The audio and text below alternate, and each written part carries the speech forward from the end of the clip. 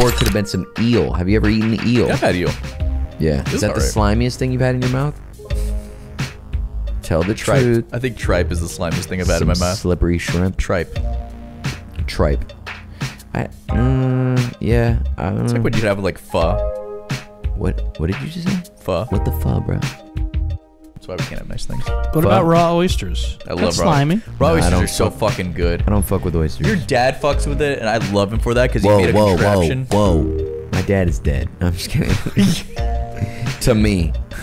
Eddie, sorry. Okay, no, I'm just kidding. It's Eddie, my stepdad. Yeah, he loves him. Yeah. And he made a contraption. He made a fucking contraption that opens up the shell into halves. Shucker.